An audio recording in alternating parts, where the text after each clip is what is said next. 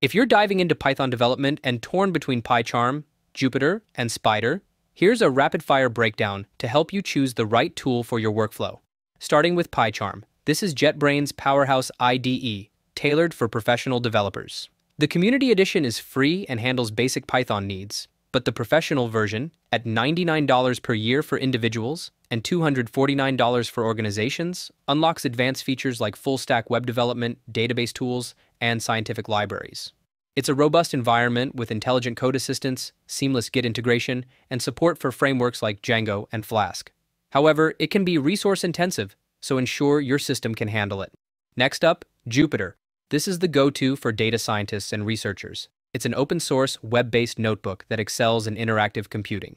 You can write code, run it, and see results, all in one place. It's perfect for data analysis, visualization, and sharing results. While Jupyter itself is free, hosting it on platforms like AWS can incur costs depending on your usage.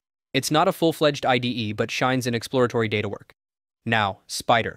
Designed with scientists and engineers in mind, Spyder is an open-source IDE that combines the power of a code editor with features like a variable explorer and integrated IPython console.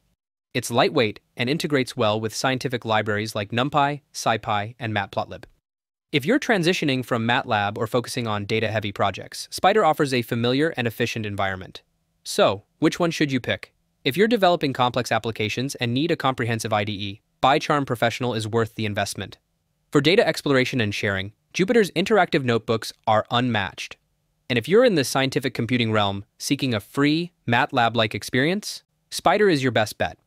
Choose the tool that aligns with your project needs and workflow preferences.